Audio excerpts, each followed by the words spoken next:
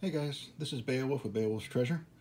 I'm really excited. I finally got my bank to start ordering me a monthly order of coins, of boxes of coins. And first order came in, and I have 3 boxes each of pennies and nickels. I'm going to be hunting these over the next couple of videos, and I look forward to sharing them with you. I think I'm going to start with this here box of nickels because it kind of doesn't match anything else. And for some reason I like them all looking the same. So I'm going to start here. I will loop you in if I find anything interesting. Anything from the 40s, the 50s, buffaloes, silver, and maybe if we're really lucky, a V-nickel. All right, I will loop you back in as soon as I find the first find. Okay, guys, we got our first find. Nothing too special, but it's a 1954 out of Denver. That's in roll 1. Still got 49 more to go. Okay guys, and we have another find. Look at how shiny this nickel is. I've already flipped it because it kind of caught me off guard. But it is, I put it under the scope, make it nice and easy to see. It is a 1973 proof. Let me back off so we can see a little bit better here.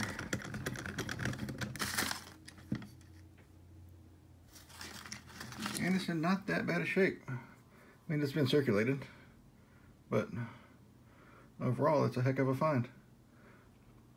All right, let's go ahead and add that to the board. That was in roll 4, so still plenty left to go. I think we're gonna have a decent box today.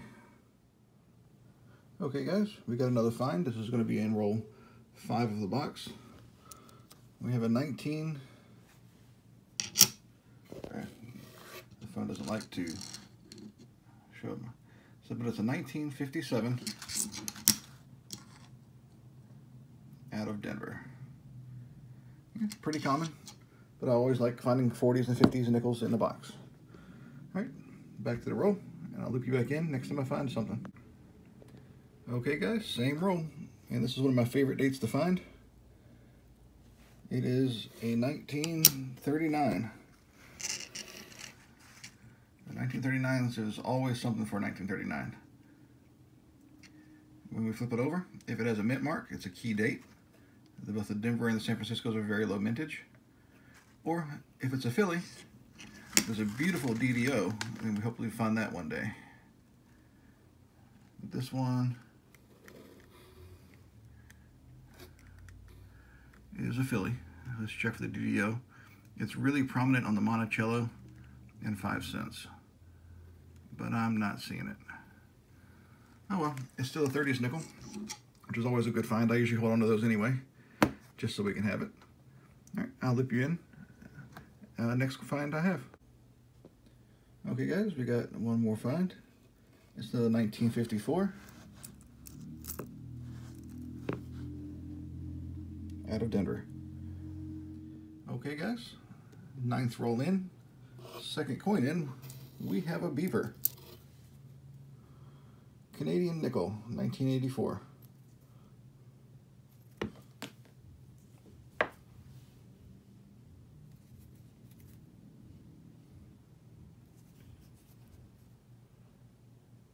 Yep, first 4 into the box.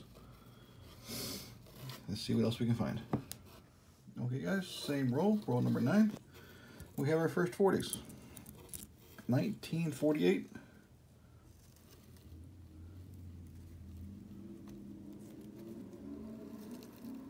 Out of Philadelphia. Good find. Still pretty common, but coins are getting older in this box. That's always a good sign. Okay guys, we got another find. Roll 10 of the box. This one here.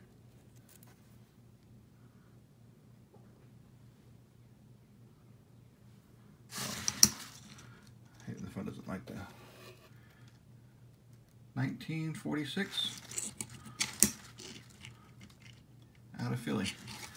But this one's really bad because when I flipped it over, we got some crazy stuff going on there. But still a 40s nickel. I'll take it. 2nd 40s of the box. Okay guys, same row. We have another 40s nickel. 1947.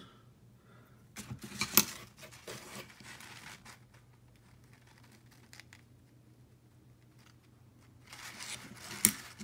see here. What's the mint on this one? Out of Denver, 1947D. Third 40s nickel. Second one of that roll. Let's keep hunting. Okay guys, this one has to be old. Wonder what year it is. No mint mark for Sub Monticello.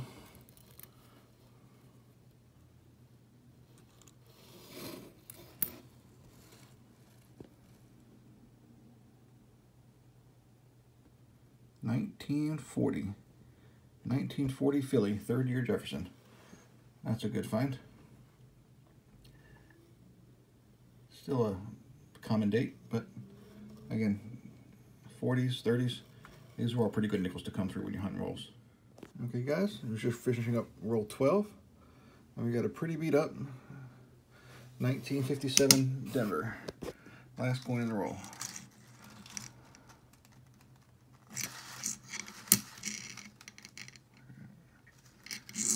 Okay, we're going to add that to this collection.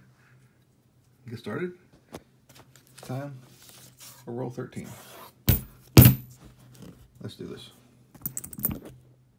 Okay guys, roll number 13. We got a pretty nice looking 1940. This one looks like it's also out of Philadelphia. All right, definitely add that one to the stacks. And we'll keep the hunt going. Okay, so we do have another find from the 50s. This is roll number 14. It's a 1958. Out of Denver. All right guys, still on roll 14, we have another 50s find. It's a 1957. There it is. And this one, out of Denver.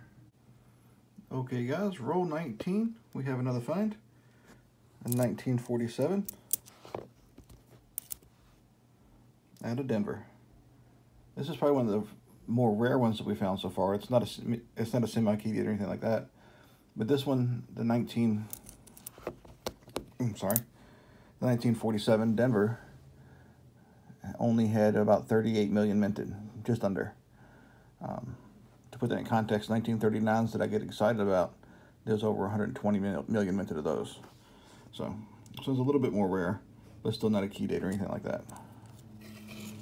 We're going to add that over here to the 1940s, and then we'll get back to the hunt. Okay guys, next find. We're sitting in roll 19. 1952. Pretty good shape, nothing crazy. This one's out of Philadelphia. Some more for the board. Let's keep hunting. Okay guys, I was just editing this nickel hunt video, and somehow, I guess my camera wasn't turned on when we found this buffalo nickel. So I went ahead and I'm going to record this and insert it. We did find it. The nickel here on the left is one from my collection, the 1926. And this is the one we found. A little bit more worn, but to me they look like they're the same coin. Although an argument could be made for 1928. Just how they look comparisonly, I think it's going to wind up being a 1926. Just want to slip this in there. I do apologize for not recording it. I was talking to a camera that wasn't running. So, but I still wanted to insert this here because we did find it in this box, so I wanted to make sure it was listed. All right, guys, back to the movie. Okay, guys, this is one of my least favorite coins to find, and it's not really.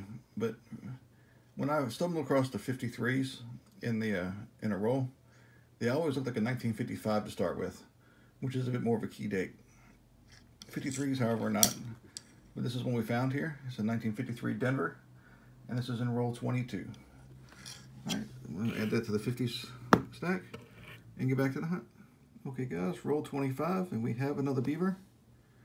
1989 Canadian nickel. Makes 2 in the box. Nothing wrong with that. I did not expect this one, but we have silver. 1943 war nickel.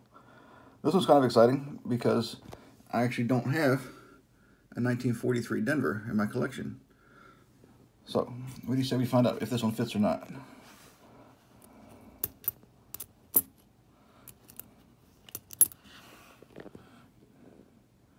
Nope, Philadelphia. I do have one of those in my collection. I think I have quite a few of those in my collection, technically. But it's still silver. And I can't think of anything else we can find in this box except for maybe a V-nickel. We found everything. We found a proof. We got silver. We got a buffalo. We got 40s, 50s, 30s. A V-nickel's the only thing left, really. Maybe a shield nickel. I don't know. I doubt it. But let's keep hunting. This is a great box. Guys, we found another proof. 2005 San Francisco.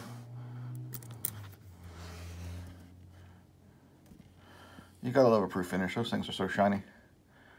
There's some circulation marks on it, and that's perfectly fine. Ocean view. Wow. Let's take a close-up look. 2005.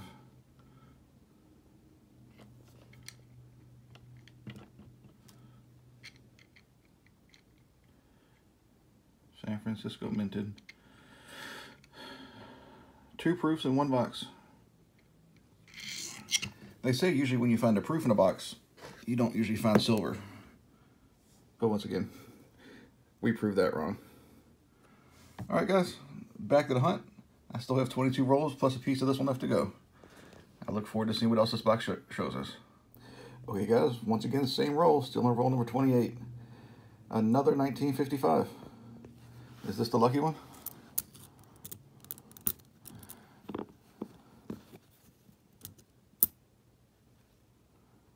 No, another Denver. Still, again, once again, a great find for us. I do like anything from before 1960. I think that's always a good thing to find. But this one's still another Denver. Is it me?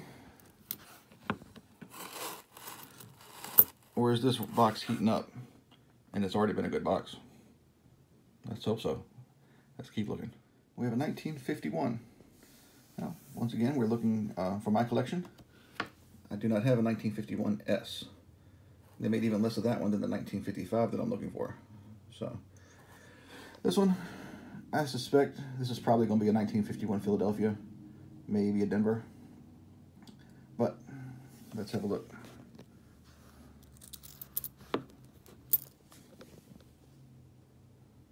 We do have a mint mark. That is an S.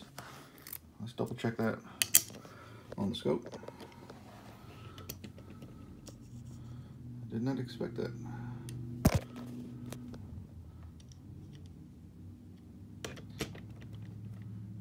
Get a little wobbly here. Kind of excited, my hands are shaking. No doubt.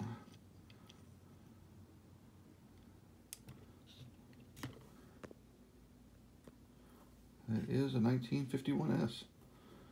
Now, one thing about me is I inherited my grandfather's coin collection. And I've got some other videos where I mention this as well. So whenever I have, when I got his collection, I took anything out of my collection and filled his collection with it. So whenever I have a hole in my collection, I always look at his to see if I need it in that collection as well. So let's go ahead and get his book out. Let me zoom out just a little bit. And let's see. Is this a good find or is it a great find? Because if it's not in here, it's a great find. 1951S. All right, that's a great find. We get to add to his collection, which is one of my favorite things to do. That's awesome. All right. Well, I'm going to go ahead and add it to the board for now, but we're going to make sure that that gets put in this book before we're done. All right, guys, this box just keeps getting better. But the one thing I've noticed, I haven't found a single 2009. It's kind of crazy, right? Let's keep hunting. Okay, Coin fam, roll number 41. We have another 50s nickel, 1959. Now, 1959 Philadelphia is a little bit better date, with only 28.4 million minted, and one I need in my book. So, can we have 2 space fillers in one box?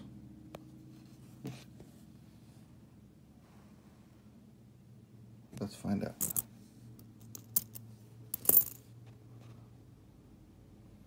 Nope, it's 1959 Denver. Well, still a 50s nickel. Let's keep hunting, see what we can find. Okay guys, next find, roll number 43. We have a 1941.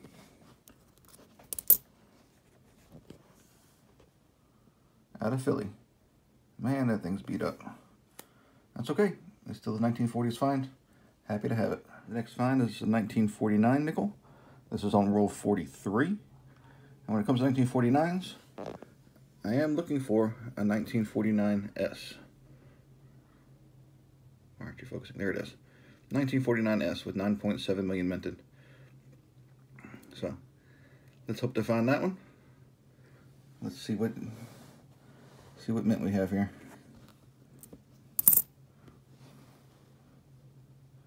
No mint mark. That means it's a 1949 out of Philly.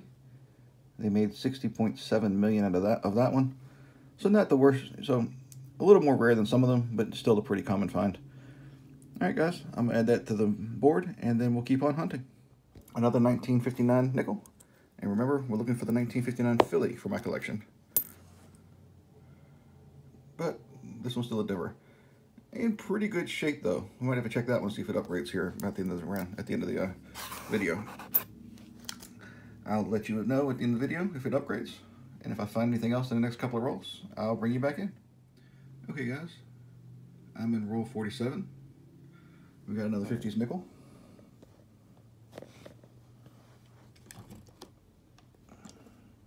$19.56.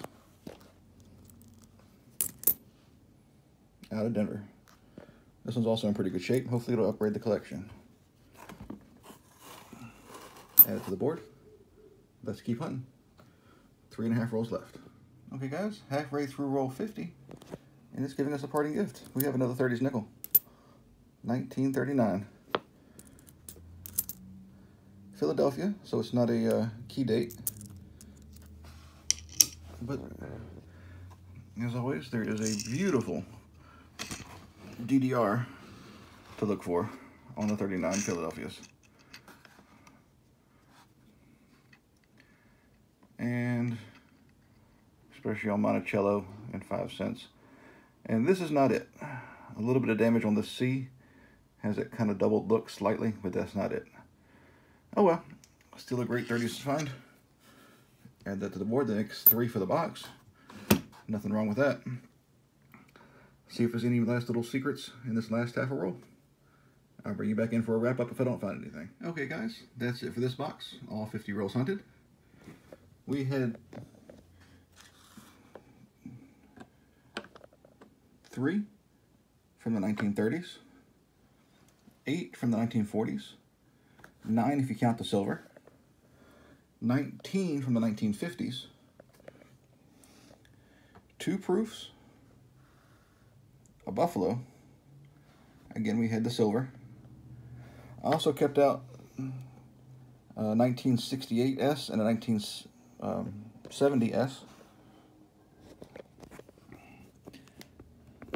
it is. But for me, the find of the box, truthfully, is the 1951S. Mostly because that does fill the whole of my grandfather's collection, which is always one of the things that makes me happy. Other than that, you can't say no to a silver, a buffalo, and 2 proofs. That's pretty good for any box. Well guys, if you like this video, please give me a thumbs up. I appreciate you watching, and I hope you enjoy my future videos as well. So thanks guys for watching. Hope your hunts are as successful as mine. 2 more things. First thing, I think I owe it to y'all to show y'all the 1951S has found a home. All right, I still got to check the other 40s and 50s nickels to see if they upgrade my other book, and I'll show you those when that happens. Okay guys, showing all the upgrades for their book. That 1959 is definitely going to upgrade. We had 1955 Denver. It's a little bit better. 1954 Denver. A little bit stronger on the rim, a little bit more hair detail. It's good shape there. We had a 1949. A little bit better details. And a little cleaner, really. Then there's a 1948. Definitely a bit much better. Definitely upgrading there. Okay, so we had 5 good upgrades, which is always a bonus, and I'm happy to have them.